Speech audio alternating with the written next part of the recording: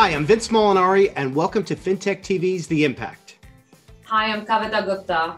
We are very, very excited to bring this special edition to CNBC Africa today.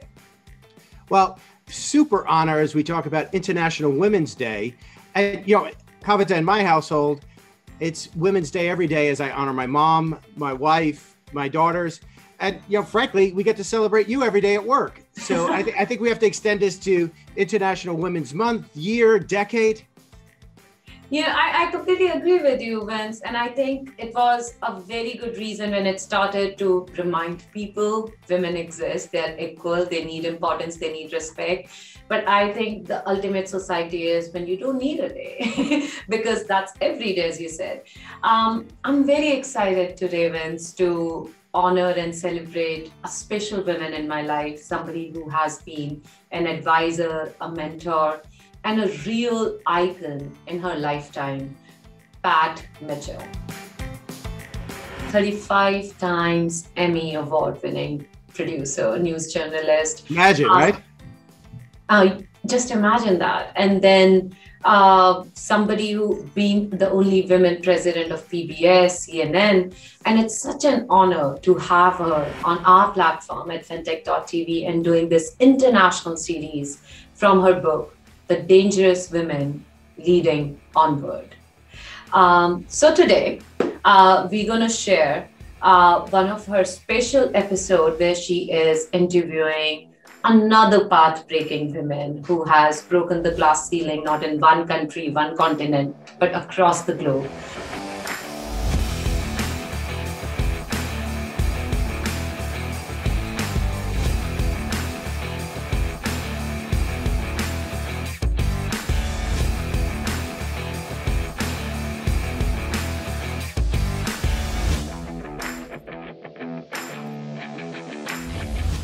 Welcome to Dangerous Women Leading Onward. I'm Pat Mitchell, and this is powered by FinTech TV. Today's dangerous woman is exactly the kind of dangerous that challenges, that disrupts, that takes risk, and that ultimately brings about positive change. She speaks the truth when silence might be safer. She speaks up for herself and many other survivors of sexual abuse, and she speaks out against the racism that has defined so much of her life. She's brave, bold, beautiful, and immensely talented, and much beloved for who she is on screen and off. Please welcome Thandie Newton.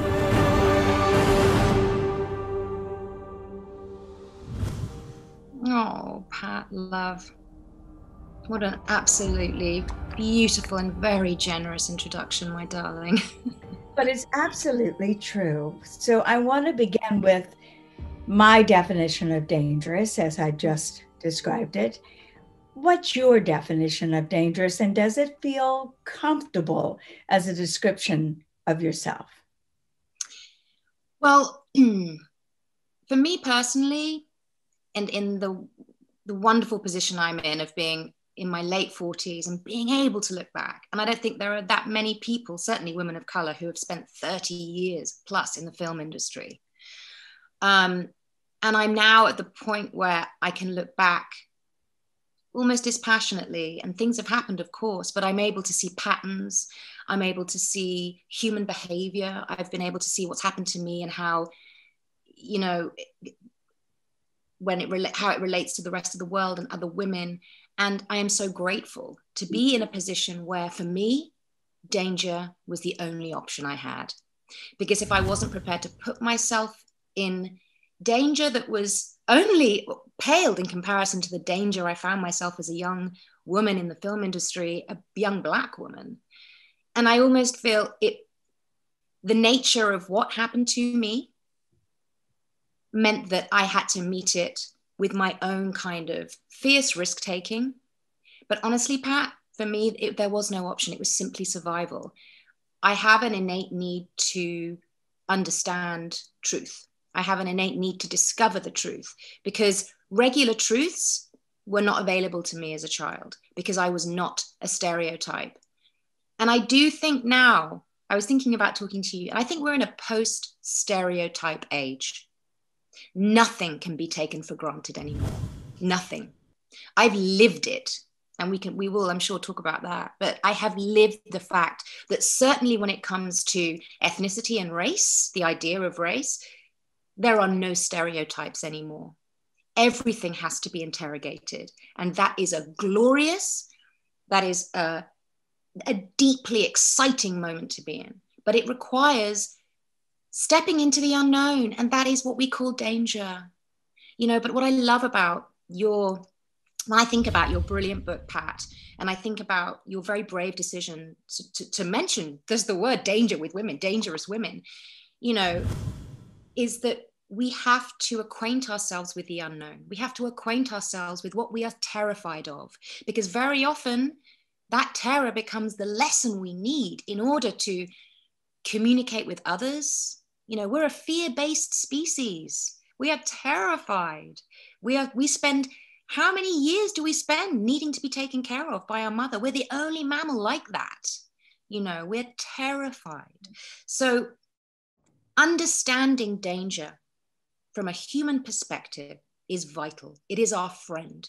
And to be a dangerous woman in our time means to be a woman who is no longer willing to sit in the stereotype of what a woman is. That is over. It is over. And it changes from one place to the next all over the world. And we need to be ready to include our entire human family in how we consider our humanity. That may be the most optimistic vision of where we're going that I've ever heard. But Thandie, let's I'm still alive. No, let's unpack a couple of very big thoughts there that really do point the way onward. One of them is that, have we really moved into an era of truth after so much time in lies, deceptions, distortions of what reality and history in this country and around the world? And how do we move beyond the stereotypes, the cultural narratives that are instilling the fear and keeping us silent and giving us, shaping our opinions of ourselves and others? How do we move towards that era you just described of truth and the end of stereotyping? Absolutely. Well, I think one of the first and most important things is to remove the filters that have been placed in front of our experience from the moment we're born. You know, I had the great privilege of talking a little bit about that in my TED Talk, which is something that you, Pat, invited me to give, which was an absolute turning point in being able to crystallize some of my own personal ideas. But my skin color wasn't right. My hair wasn't right. My history wasn't right. Myself became defined by otherness, which meant that in that social world, I didn't really exist. The filters that are placed in front of our experience, in front of our ability to receive information, you know, it is extraordinary when you think about how receptive and impressionable we are, certainly as infants. You know, what we are told that makes us feel safe, seen, loved. And if we really look at those things and look about how our world is constructed by the place that we are in, it's things that we learn. Mm-hmm. And if we are truly invested in being part of this multi-spectrum humanity, we can't accept that everything we've been taught is truth. It may have been truth for our parents because it helped them, but is it truth for us? Is it truth for our children who are now on computers all the time, no longer hooked into a Victorian education system that really does them any good? What do we do about that? That's what I mean about everything has to be interrogated. And in the meantime, there needs to be tolerance and understanding, because I think what's happening right now from a bird's eye view is there is resistance to change. And I mean murderous resistance to change, because there is fear under it, fear of losing power. And power security is everything to each individual.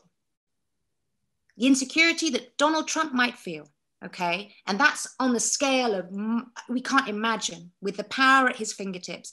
But if that human being is desperately insecure and traumatized, that fear is going to take over, isn't it? And it's going to feed the very thing that makes you more afraid and more trapped. The only way out of your fear is to go outside of yourself and to experience what makes you afraid, is to turn the light on everything.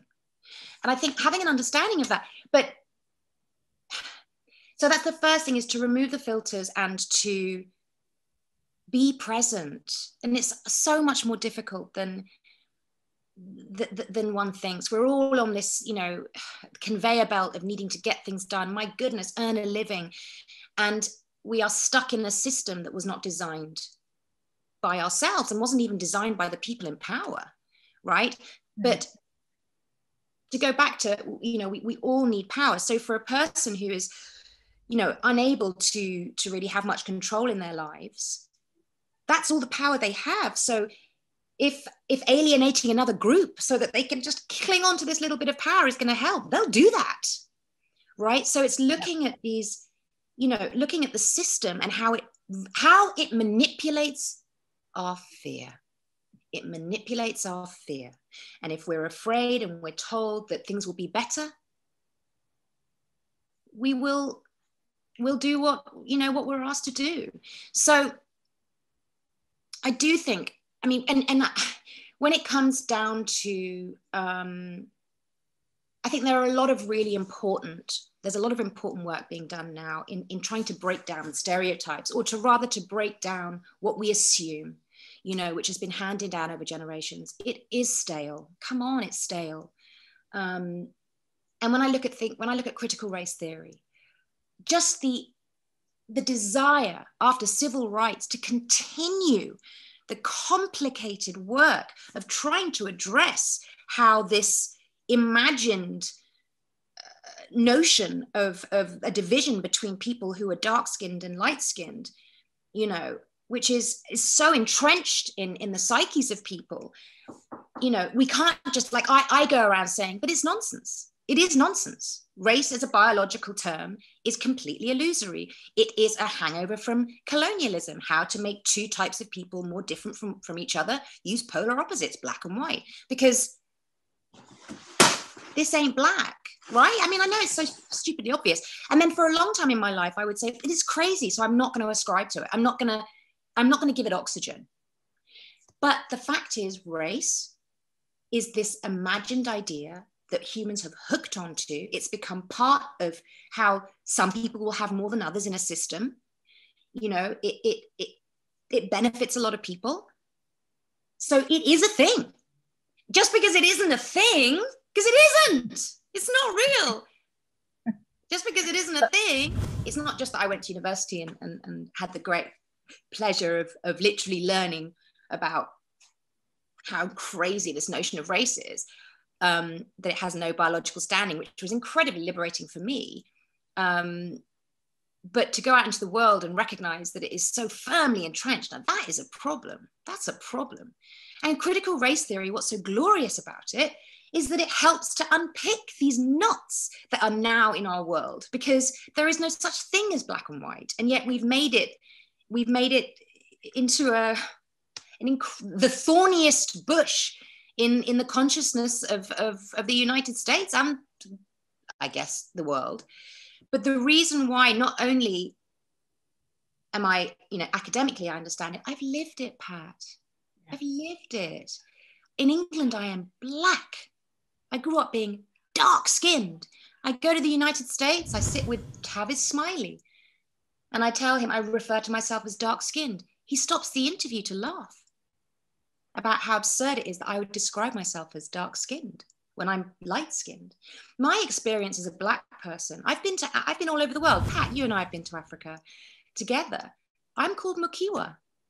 I'm a white person. But listen to this. When I was in Mali on doing some work there in the tradition, right out in the rural areas. I was with a woman from Senegal who was with me, who was the translator, and she was very dark skinned, gorgeous, like dark chocolate. She was also Mukiwa. She was also white, because white for them meant other. I remember doing a movie in Nigeria 5 years ago, desperate to be this character, Olana, in Half of a Yellow Sun. I applied for a job as a lecturer in the Department of Sociology, and I got it. You must never behave as if your life belongs to a man. Oh, God. Our relationship is the most important thing to me. We have to make the right decision for us. Knowing how much it meant to people in Nigeria, knowing how much it meant to colorism and the importance of showing the truth of our skin tone on screen. And could I really play this? Of course I could. Of course I could. You know, in one family, there's any number of shades of skin, right? If you're Black. And then I would find myself in the market in Nigeria thinking I looked so down. Not only was I Nigerian looking, I was Nigerian 1968 looking. Like everybody knew I wasn't Nigerian. Everybody. And what is that? You know, black and white. I'm just other. That's all it is. And we will try and create otherness in others just to benefit and to try and assuage our fear. But we're afraid. Let's deal with it. Let's deal with our fear. Let's deal with with the danger that we're in, Pat. That's what, when you say, I'm a dangerous woman, I applaud, because yes, I know that there is danger and I'm willing to keep going, go forth into the danger. I'm not frightened anymore because I've had to deal with so many things that have questioned not just my identity, my humanity, my mortality, you know. So it's actually a relief to be just that little bit more fearless, because I've also benefited so much from stepping out of my fear. I've had to. If people have been unkind to me, Pat, I can't leave it at that. If people have been unkind to me, especially around race or gender, I can't leave it at that. They haven't come to know me, and I will keep going until they do. And then it changes, and then it, you know, who knows what it turns into. But we need to be present, and we need to challenge these stereotypes. We do. And you have, Thandie. You have been fearless in coming forward and confronting the powers that be, because as you say, no one gives up power willingly. And to challenge the power in the system in which you were working from a very young age, was incredibly risky. What led you to both come to terms yourself with your personal story, the experiences of racism, the experiences of sexual abuse? What gave you the strength to step forward, take the risk, and confront the stereotypes, the powers, the lies, the deceptions? Yeah, well, I think one of the things that was really beneficial is that I didn't come from the industry. My dad's an antique dealer, my mother a nurse and a healthcare worker from a very small town on the coast of England. We had one cinema which would only show like the hits a year after everyone else had seen them, up in London. Sometimes the reels would get down to us and they'd be so scrappy, Pat. We'd watch E.T. and it was practically falling apart, you know, because it would get to us so late. So that's where I grew up. And I had a passion for dance, loved it. It was partly because it was the one place where I was free. You know, I got picked on by teachers particularly. I went to a Catholic boarding school. I was the only girl of color. I think they saw it as like a missionary effort, honestly. Like I was a heathen that they could help, because I wasn't Catholic, so I really shouldn't have been going. But I think that added to my heathen quality, you know. And they picked on me. They bullied me. They made an example of me. Of course, at the time, I didn't know that. I just thought I was bad. So all through my childhood, I was constantly being questioned about my validity, honestly. And the benefit of that is that I didn't have really much of an ego. I just didn't. And, you know, it was rough for a while, a couple of decades, because I was desperately shy, such low self-esteem, because I really had no esteem. And that was tricky for a while because I was a very vulnerable young woman. And I've come to realize now as an adult that I was 16 and brown at a time in the industry when there were very few, certainly internationally, you know, people who managed to work on the international. Of course, there was lots going on in Africa, movies and different parts of the world, but mainstream, this was an Australian movie, so I guess it was niche in its own way. But I was someone who was going to drop in. I'd never acted before, and I was just going to disappear probably. And I think one of the things that's so key, and I'm so grateful and almost afraid of, because it is quite a responsibility, or I feel like I've got to do everything I can before I die to max out on this incredible vantage point I've had, because no one thinks that a little brown girl is going to be around in a few decades, certainly not in the film business. And certainly not winning awards. Certainly not. Oh, no. Especially one who might speak out. Oh, she's gone. And I kind of was for a while. I still managed because there are good people who want to, you know, who don't want to exploit people sexually. So I did, obviously, you know, I worked well. And I ended up not working with disgusting people because I would just call it out. I just couldn't do it. Like, why would I want to go through that? You know, and I think the reason is because and what's important about not being in the business is that I didn't know the rules. I was a bit dangerous from the beginning, I guess, but I didn't realize why. And I didn't know that there are rules, Pat. And I came to learn those rules. And those rules were you just zip it. Just keep quiet. Happens to everyone. Here's the thing. I could have stopped it from happening, possibly. But I was a minor, and it was not something that I could have stopped. So I wasn't versed. Yes, God, that's so interesting. I wasn't versed in the rules. So I broke them because I just thought, this is terrible. How could this possibly be allowed to happen? And I saw it happen to other people, even on that movie. And then I found myself in the industry seeing it happening to other people and re-happening to me, even though I would try and stop it. But I just thought, whoa, no one knows this. And as soon as they know about it, they're going to be really shocked. No. So because I didn't know about the industry, I didn't know that I was supposed to shut up. And I also didn't know that I wasn't allowed to. And I remember people saying, this is going to be career death for you. Mm-hmm.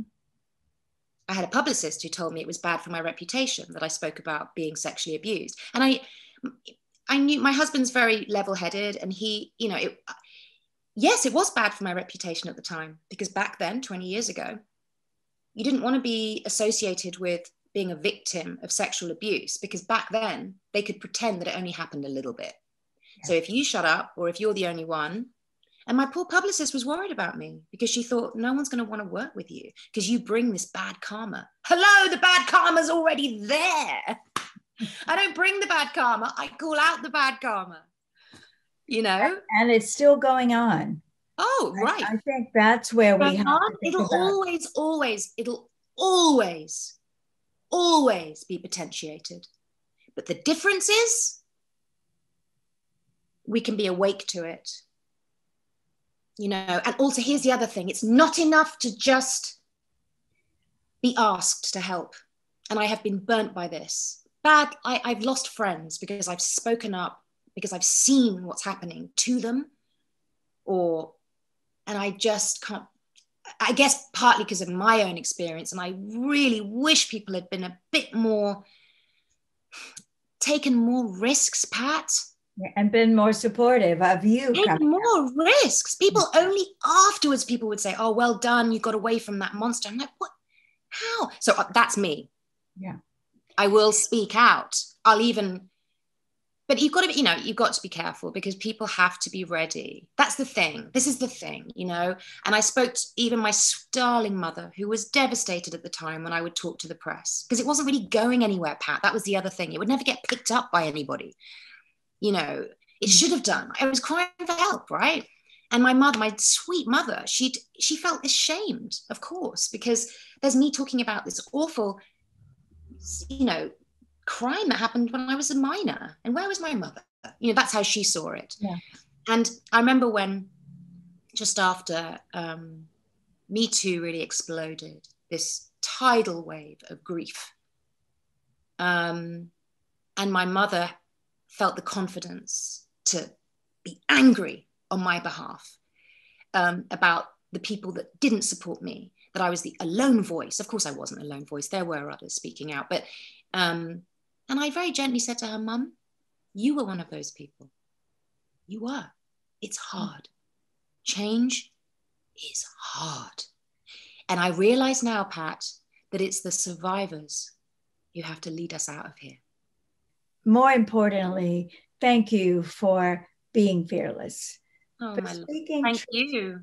You have spoken truth to power in ways that very few have. And that is making a difference. And it will continue to inspire others. So in all the ways, Thandie, that your work, your life, who you are in the world is leading all of us onward and forward to better times.